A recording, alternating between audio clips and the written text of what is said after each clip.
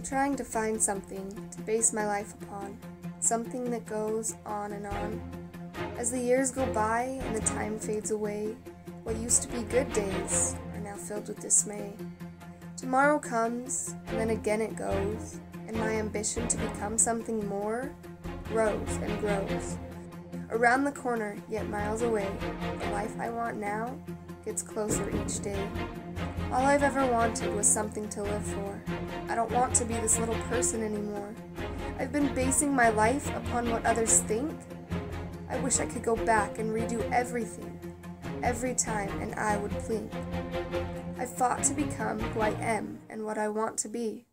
I have to remind myself that one day I will be free. Free from the rules I followed as a child, when everything was a game and life was so mild. Times have changed and I realize nothing is fair, and sometimes it seems like nobody even cares. It's like no one pays attention to what I feel is best for me, and what I think about the way some things should be.